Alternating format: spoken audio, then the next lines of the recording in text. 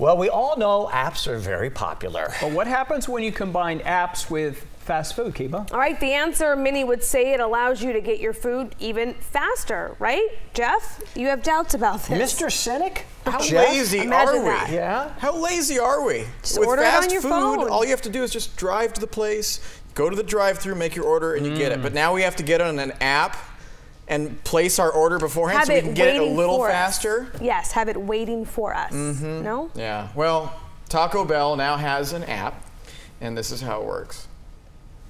And it takes customization to a whole new level. Burrito, C. Add some cheese, get rid of the tomatoes, add some guacamole. Why not? It's Saturday. Wow. It's easy. Love you can it. just get on the app and individually pick the items that you want on your tacos or burritos. Then you drive to the nearest location, walk into the establishment, and in theory, your food is there waiting for you, and you pick it up in a separate line from the others, so there's no wait. The app craze has also found its way into the hands of Dunkin' Donuts, Pizza Hut, Domino's, McDonald's, Dairy Queen, and Starbucks, just to name a few. There's a lot. Does it really save you a lot of time doing this? In my opinion, no, it does not.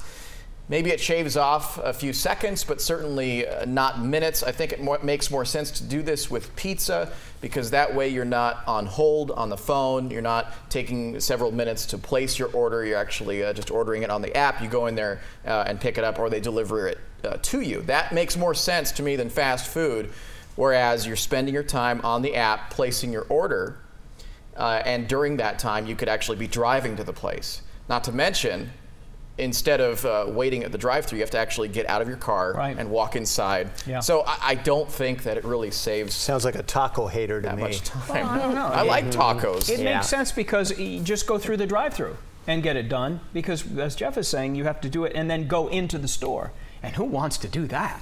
Right.